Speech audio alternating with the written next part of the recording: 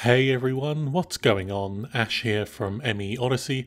Today we look at a theory that has been making the rounds on the BioWare forums and on Reddit pretty much ever since the Andromeda trailer with the Jennifer Hale voiceover was released.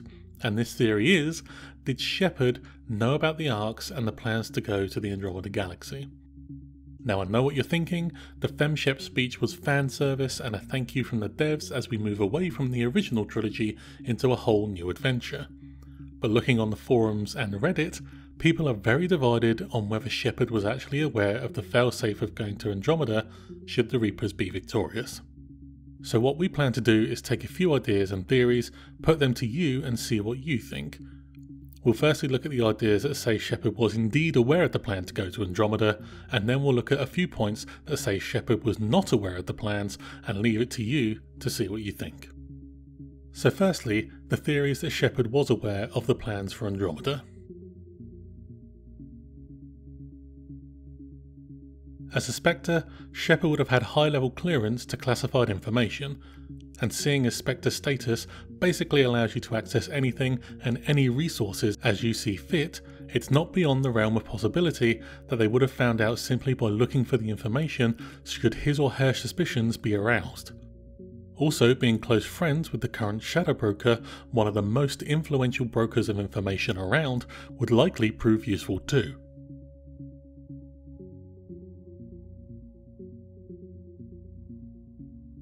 Another mini-theory that supposedly supports the idea of Shepard having prior knowledge is a different interpretation of Shepard's signing off speech. Some users think this is actually directed at the crew of the Arks as they are about to set off on their journey. Of course, if this were true, and Shepard was actually seeing them off, it could maybe suggest that Shepard may have survived the end of the Reaper War, and the Arks actually set off after the events of the original trilogy. But that is another possible theory for another time.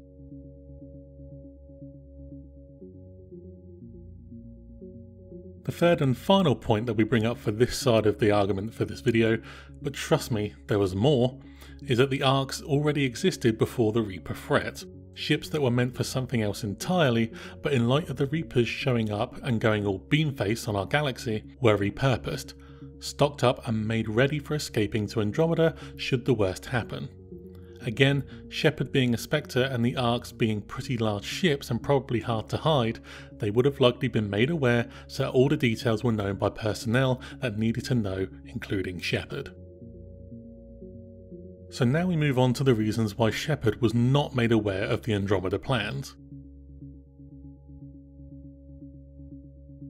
Firstly, after 3 games fighting the Reapers and coming into contact with at least a few Reaper artifacts, which are known to affect the mind and likely lead to indoctrination, the organisers of the Andromeda plan, knowing the effects of indoctrination, would have seen Shepard as a possible weakness, and so likely wouldn't have told him in case indoctrination came into effect, and stopping the escape plan effectively before it had even started.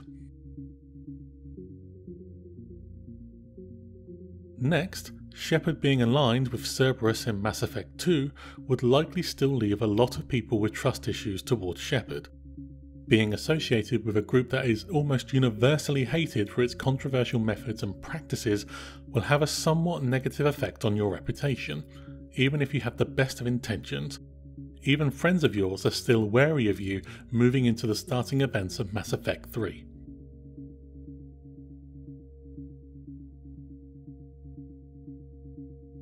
And the third and final point for the against side of the conversation, and again there were plenty more points for this side, we just wanted to choose a few for each side for discussion in this video, is that the Arks were already being built or were fully constructed by the time the events of Mass Effect 2 began, this being the period of time that Shepard was, well, dead. It took around 2 years for Cerberus to bring Shepard back, and to some this would have been more than enough time to build and or ready the Arks for travel to Andromeda. Of course, this point entirely depends on how long we think it takes to build not just one Ark, but at least 3 seen in the E3 2016 trailer, would probably have taken a fair bit of time.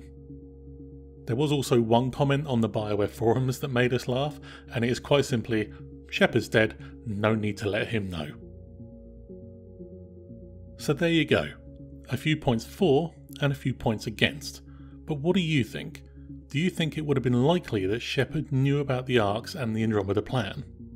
Or would it have been too much of a risk to let Shepard in on the project, considering what he or she has opened themselves up to throughout the original trilogy of games? We'd love to hear your thoughts on this theory, so let us know what you think down in the comments below. Also, if you've got a theory of your own, be sure to let us know, and it may feature in a follow-up video to this one in the near future. Thanks so much for watching. As always, you can subscribe to the channel to stay up to date on all things Mass Effect, and you can help the channel to grow by sharing the video too. Again, thanks for watching. We'll see you again very soon.